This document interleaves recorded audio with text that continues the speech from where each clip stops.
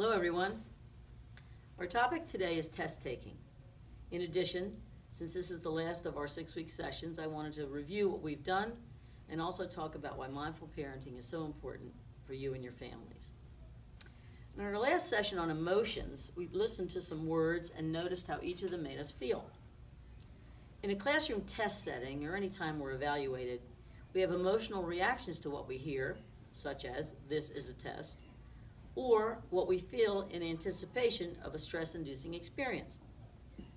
So let's begin today with a guided meditation specifically used by teachers before giving a test.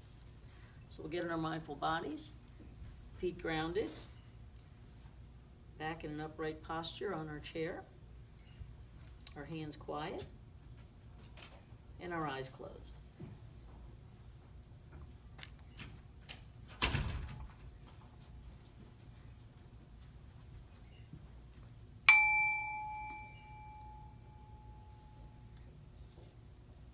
You are about to take a test.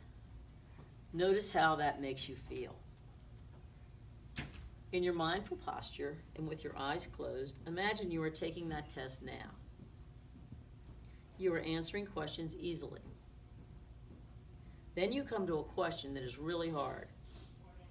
You know you learned it, but you can't remember it now. Notice how you start to feel. It's a hard question, and you will think you will not be able to answer it.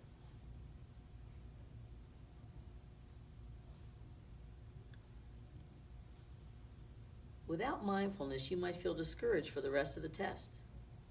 But imagine reaching a hard problem, and instead of getting frustrated, you remember to be mindful. Imagine putting your pencil down, closing your eyes, and taking a few deep breaths. Do this until you feel calm.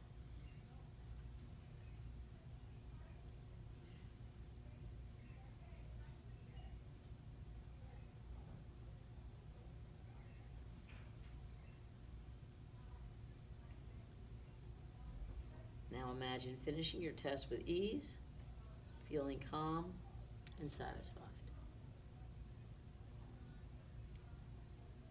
Try to remember to practice mindfulness before and during any test or quiz.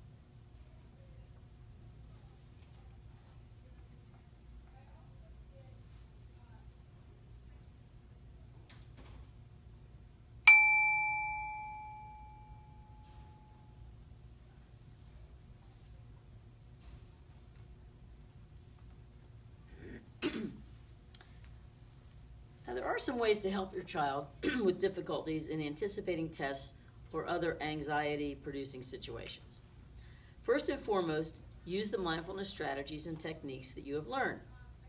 The calming influence gained by the meditation we just did can instill confidence, help purge negative thoughts, and create an opportunity for the focus necessary to be successful.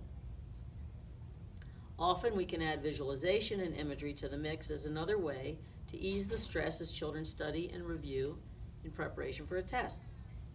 And finally, remind your child that no matter what happens with a test, he or she is a wonderful and worthwhile individual who you cherish and love. Now, in reviewing the topics and concepts we've covered, we've seen that heartfulness, gratitude, emotions, and listening are all woven into the fabric of who we are and how we experience our lives.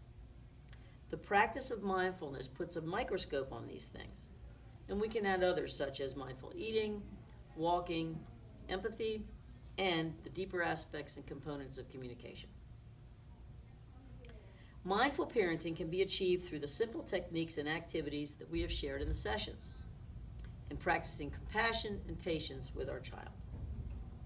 Also, but by providing love in the form of words and actions, helping our child see that they are not alone, and being the first to admit to your child when you have not acted in a mindful manner.